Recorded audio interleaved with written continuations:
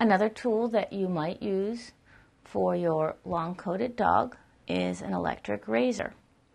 Got two examples of razors here. Start off with a simple one. This is actually a small, handheld, battery-operated. Takes one AA battery. So it's a small, handheld, battery-operated electric razor.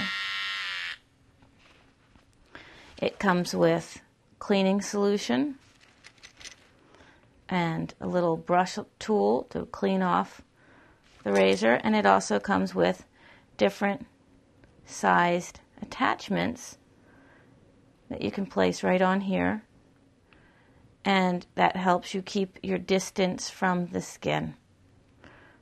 Okay, a couple different companies make them. They're relatively inexpensive, and these tools are great to, one, start getting your dog used to the sound of the razor. It's very convenient to use in small places when you're working on your dog, on their feet, getting into tight areas under armpits. So it's a great little tool to have in your grooming box, very handy. And you want to make sure that before you actually start using it on your dog, that they are comfortable with the sound. You can see this guy doesn't care too much. He's sleeping on the table like he's supposed to be doing.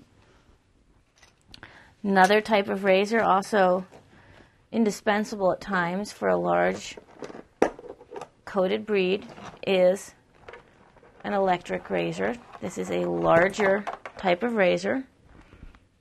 Okay, it is an electric one. When you go out to buy one, you can see here that this cord is a little bit long, but it's very, very handy. You never know where you're going to have to be plugging it in. So this is a very long corded electric razor. Millions of companies, tons of companies make different ones. This is a fairly heavy, hefty one. Again, it comes with different attachment pieces. All right, so you know exactly what's the distance from the hair, from the skin that you're cutting. They also will come with attachment replacement blades. So this can be a very good thing to have with your dog. If your dog gets very, very mad, if you have a long-coated breed and he gets very, very mad, you actually might need this tool to cut him down and start over from scratch, but let's hope not.